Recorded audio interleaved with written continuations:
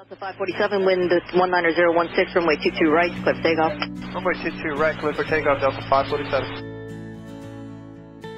Taxi via Juliet. Air traffic controllers protect our nation's airways. These are the stories of real air traffic controllers to boldly deliver a safe, orderly, and expeditious flow of air traffic from their departure point to their final destination. Wind 19016, runway 22 right, clear for takeoff.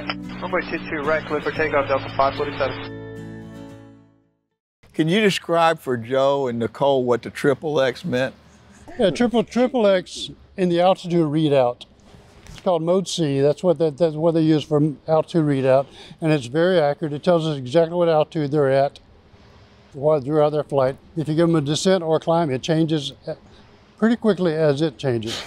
But if you give a guy a descent and the altitude shows XXX, that means that he is descending so quickly that the computer cannot keep up with it, so it just goes blank on his altitude, says your guess is as good as mine.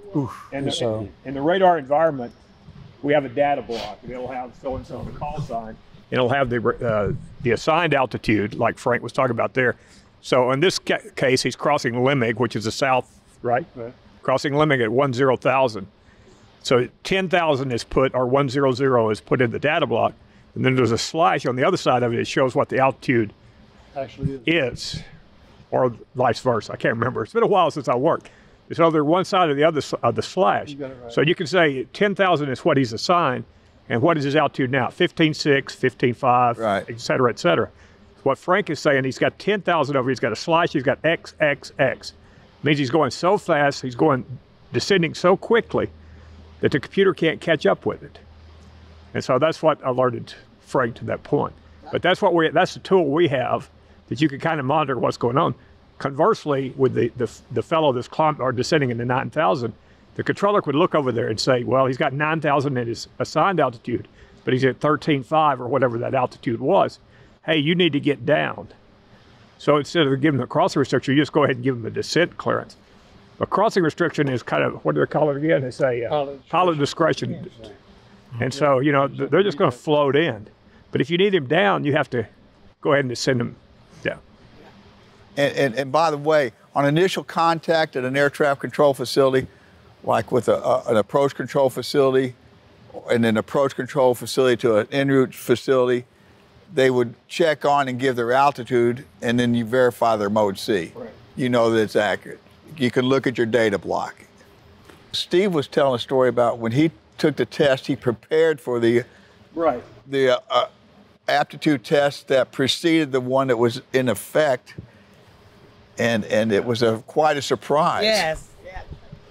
Well, I went down to the bookstore, and they had a book that is called the ARCO Study Guide. Yeah. What was this one? Air Traffic Control. Yes. 82 or 83. I've used it. No, I didn't know that. And so they had an ARCO Study Guide. It didn't do any good. I mean, you went through it, and so I was learning all this stuff. I had no clue what they were talking about, you know, because, you know, didn't know what a controller was.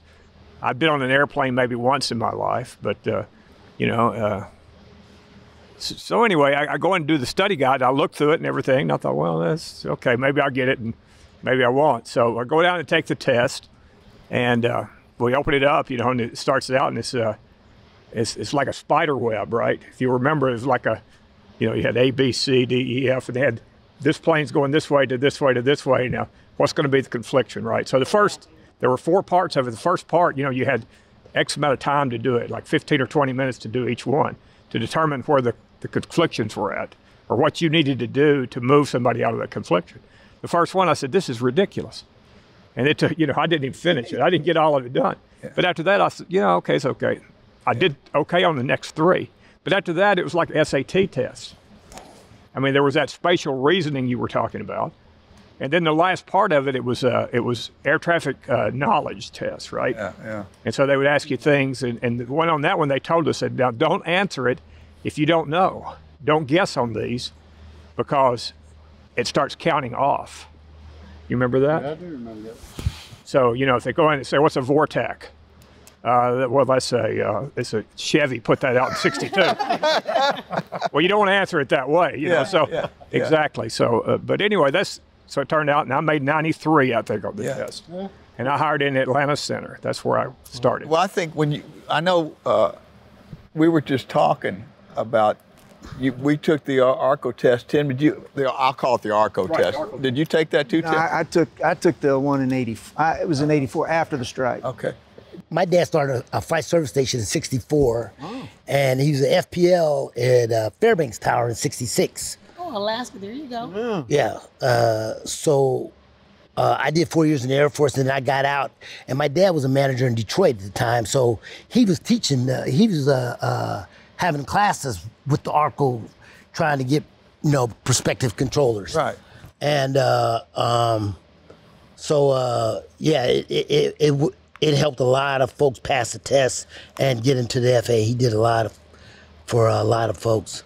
But I got hired in '79, and after tech school, I was at Bi-State Parks, which is a GA airport in St. Louis. Very busy back then. Yes. I remember my first day, a guy ran about 120 operations in an hour. Man, I ain't gonna be able to do this, but but I did. But I got checked out, and then I think about a month before checked out, there was a strike. And so I got caught up in that, got fired in the strike, and went back in the Air Force, did another 15 months out in Abilene at Dias. And then I went to the Philippines for 4 years, got out again, and thanks to Bill Clinton, I got rehired in '97 in the Bay Area. And went to Vegas, went to DC, and went to Houston for a bit, and then went back to DC. And so you were at DCA Tower? Yeah, DCA Tower. Man.